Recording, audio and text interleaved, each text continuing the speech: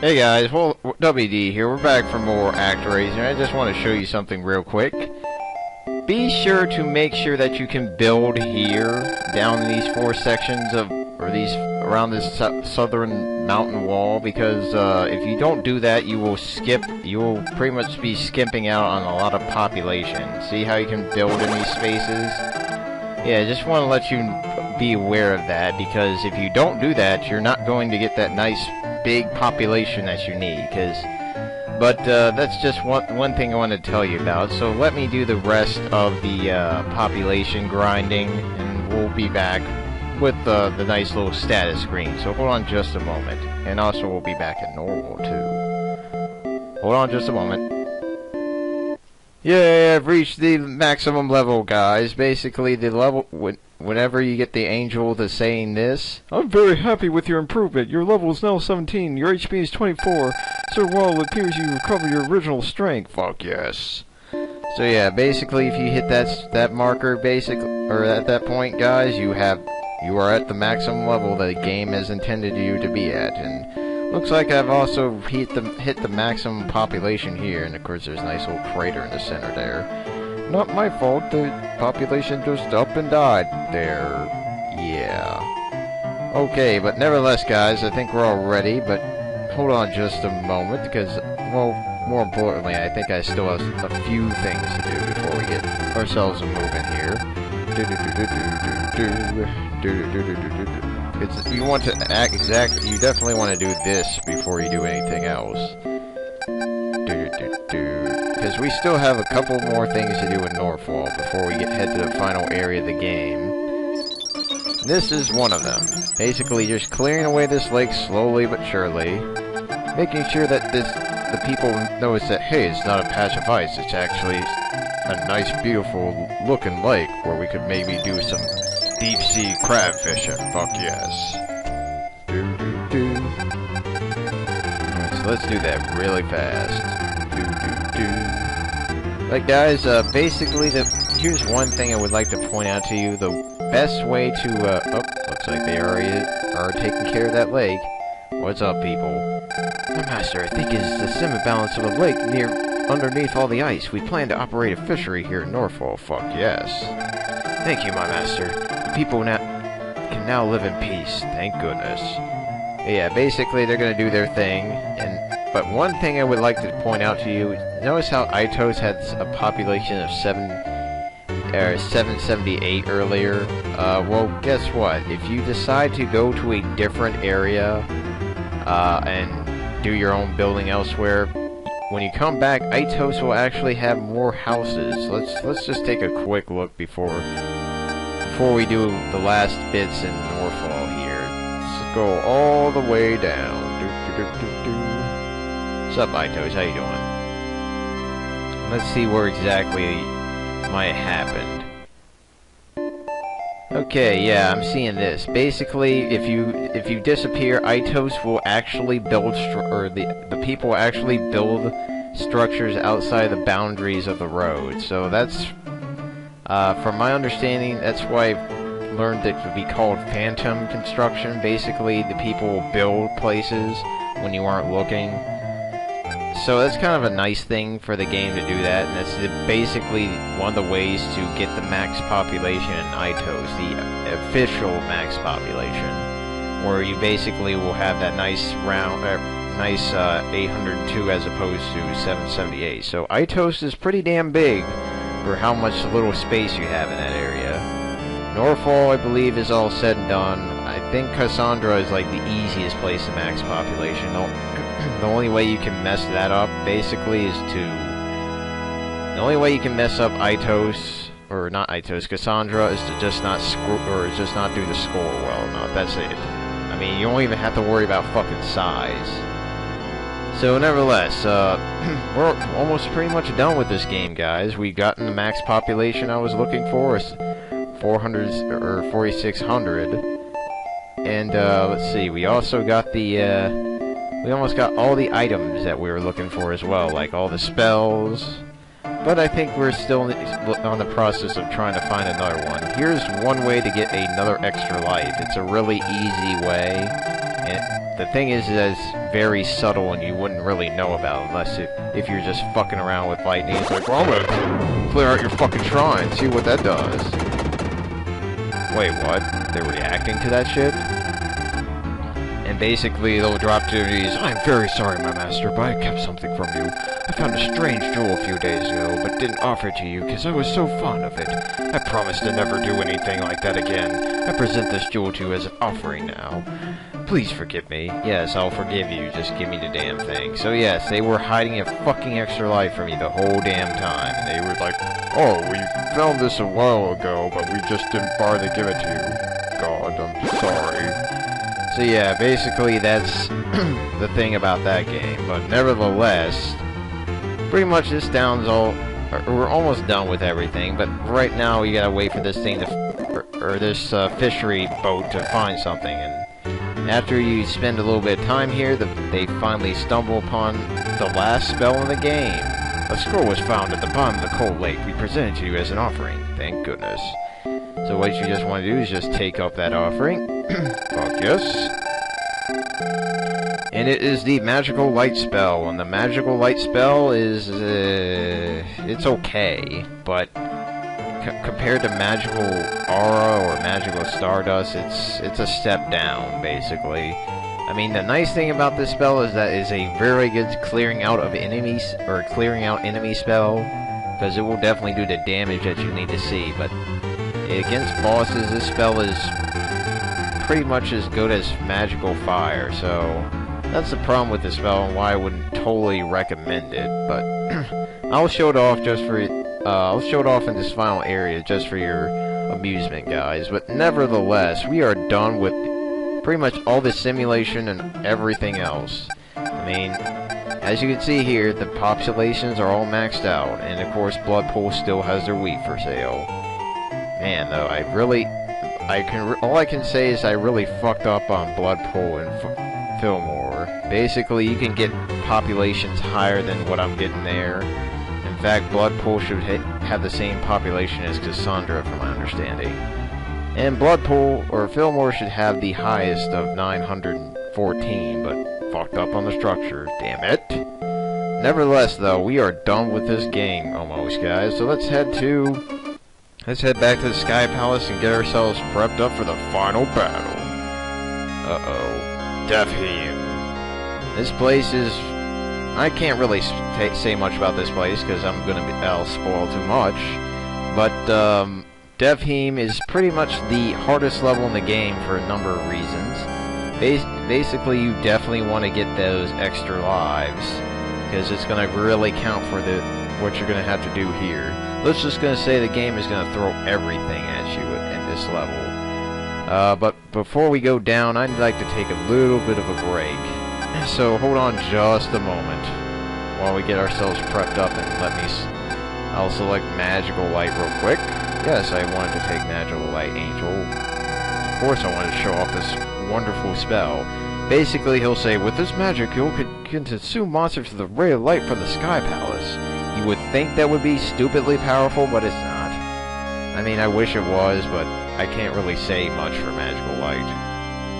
I mean, Magical Aura is like the ultimate spell if you want damage on the bosses. That's all I can say. So hold on just a moment as I take my quick little break, and we'll come back to this as soon as possible. Alright guys, and we're back, and it looks like the Angel guy's been waiting patiently for me to come back so I can kick some Defhelm ass. Or Defheim. I do not know how to say that. I hope I'm not going to call it Defline every 5 seconds now, but nevertheless, this is the definite final area of the game. There's nothing after this. And this game does not disappoint with the final area, because this is pretty much the hardest area in the game. Because it is, for instance, a boss gauntlet, boss gauntlet, boss gauntlet. Yeah, this is pretty much what you're going to have to do. You're going to fight up powered up versions of the bosses, major bosses at that. And as you can see, this guy's moving a lot faster. Let's show off how crappy Magical Light is. Yeah, see, look how crappy that is. I'll probably have much more time, you know, using magical ores. So what it's just doing here is just duke it out with the frickin' Minotaur. Don't bother dodging, because the fact that he's moving twice as fast means that his attacks are twice as hard to dodge, so there's no point, really. I mean, you're gonna definitely lose lives here anyway, so you might as well start on the Minotaur, helping that out. Next guy you can possibly beat without getting hit, depending on how well you treat him and how well you react to his quick projectiles. I mean, they're incredibly fucking quick. And of course, this is the best place to get the most damage in on him, when he's on those lower platforms. Oh, fuck you, damn it. It's gonna sting. And of course, the top platforms are the most annoying spots, you little fucker. And I think the way the position, depending on the position where you're at, depends on where this guy is warping. Like, if you're in the center room, he'll do that shit. Like so. If you're right here, he'll use that attack. So he's trying to get the best angle of attacking on you. Well, sometimes he'll just be an idiot warp up there to troll you. He's like, oh, I can do that shit too, you know. So as you can see, let's see if he does it a third time. Okay, if I stand on this platform, he warps there. Okay, good start. Let's see if I stand right here, what does he do? Oh, that's what I'm looking for. Punk? Yeah, so basically, depending on where you're standing in this bout and in this room, depends on where this guy is going to warp. So keep that in mind. Of course, this is probably where I'm going to be dying soon. Oh, for good. Well, luckily, this guy is not being a very big genius of a wolf right now. Fuck. Oh, wow, that's kind of disappointing, guy. I mean, you could have, like, maybe done your little wall jump of death. That would have nailed me, stupid. But nevertheless, that's the second boss. As you can see, not too tough. But now we got the third guy, which is easily the easiest of the 6 bosses, in my opinion. Basically, if you follow this strategy I have right here, you will probably kill this boss without getting hit. Try to get your hits in. If he bounces off the wall and doesn't drop down, you can just keep repeating this. Yeah, this is pretty much what you want to have happen. The boss won't even attack you, and God, of course I'm fucking up. Oh shit. If he does drop down, get your hits in, jump after the 5th hit, repeat this, and you'll jump over the arrow while hitting the boss repeatedly. So yeah, this boss pretty much sucks ass in this boss gauntlet. He's like done before you know it. And I love the backdrop on all these little battle scenes because it's like, there's a fucking solar eclipse in the background, damn it. That is pretty epic, all in itself. Now we got the 4th boss, which is twice as hard now, because he does twice as much damage, and he's twice as fucking fast, so that's gonna make for a harder fight. See, I'm already dead. So yeah, this is definitely the most upgraded of the bosses. The fact that 2 damage makes a huge-ass difference.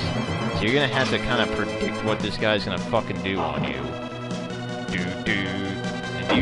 Don't be afraid to use Magical Light or Magical Stardust, depending on which one, or whichever spell that you brought. I definitely prefer the Aura, because that spell does wonders on these bosses. And if you ever just give up on the fucking taking of damage of such, just cake wailing on his ass. And he's done. Fuck yes. Good job, the Master. You got 4 guys down, and you got 2 more to go. And then we got this next fucker, the snake-like guy. Still creeping the shit out of me. Okay, and we got this guy.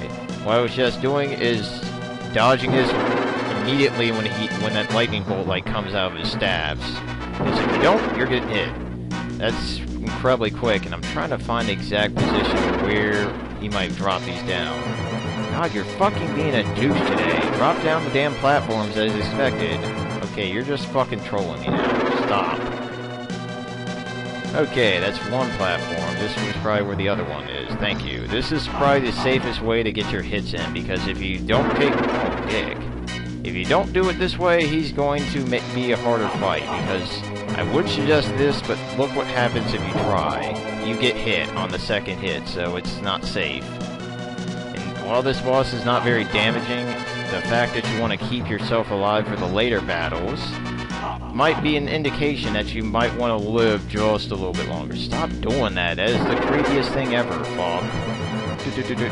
Okay, stop. Why do you always have to pose like that, damn it? Okay, I'm not into that. Stop. Fucking drop the You are a fucking troll. Stop doing what Would you stop it, for the love of God? You know what? Fucking magical light upside your face, bitch. Ah, damn it. Okay, let's you drop on me. Oh, now you do it. Yeah, the positions, the position that you have to be at is very fucking picky now. You have to, like, stand nearly under the guy, or else he won't bother to do that lovely move of dropping down the platform so he can wail on his ass repeatedly.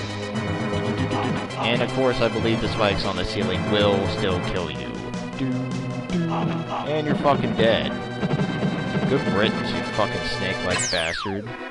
God, Indiana Jones would love to be seeing that part. And we're done with that guy. Now we have the Ice Wyvern. This guy is probably gonna fuck me up because I have like almost no health, and I have a shittier spell. Fuck. Yeah, look at that. That is not even fast enough. This is why I do not like magical light, guys. It is just a pile of shit when it comes to actually doing what you want. Magical aura is like, hey, instantaneous attack, you're fucked. Oh, shit, that stings. So yeah, the way to beat this guy without having good magic spells, like, for instance, Magical Aura or Magical Stardust, you would just have to basically just get behind him while he's shooting out his ice bolts, and then you have to run away from him while he's swooping. Fuck. Because that's pretty much the only way you're going to dodge that attack without getting hit. And I'm just having a fun time not hitting his ass. So yeah, there's magical lights. If I die, I'm gonna blame it and never use it again. Oh shit, fuck. So yes, this is pretty much how the fight would go. You would try to not get hit. Wow, I'm dead again. Shit. So yeah, you would try not to get hit by the ice bolts, and you would try to run away while he's swooping at you. That's pretty much all I can suggest for this guy. Because this guy is fucking hard without magic, as you can see. Fuck. There's barely anything that you can do except getting hit by his fucking bulky-ass body while he swoops. Shit. Maybe you can possibly get a hit in, but it's risky, as you can see. Fuck. Okay, you're just gonna keep doing that like a troll, aren't you? Ass. And I'm dead again. Damn. Okay, yeah, chances of me beating the final boss have just dwindled to nothingness. Fuck. It wouldn't help to jump too if need be, but apparently that doesn't help me out either. Fuck. Yeah, so this boss is much, much harder without the lovely magic of aura or something. Oh, you bastard. Punk. Yeah, like that. Oh shit. So just try to stand at the center of the arena. Shit. God, you're a fucking troll without magic. You know that? My god, I'm gonna die again, am I? So I'm gonna probably die a slow, painful death here, considering I'm just getting my ass kicked, and that was pretty epic, but pretty failish. Damn it. Yeah, see how hard this guy is without magic? This is why I was like saying, just use magic, you win. Because it'll just save you a lot of time and pain and misery. Just you also kind of hope that he just keeps using this attack, so that way you can like have a chance of dodging it, as opposed to like most other attacks. Oh shit, here comes the swooping. So just focus, when he just swoops, just focus on dodging if you can. At least at this difficulty. God, the ice block, or like the little ice shards that do 4 bars of damage? Fuck. Oh god, more swooping. You gonna keep this up, buddy? Yes. Keep this up, buddy? Yes. Fuck you. Thank you. Oh, damn, man. Fuck. Okay, I'm gonna probably die soon here. Shit. So yes, as you can see, the boss gauntlet will exhaust all your lives if you have the wrong fucking spell. You know what? Just kill me. Thank you.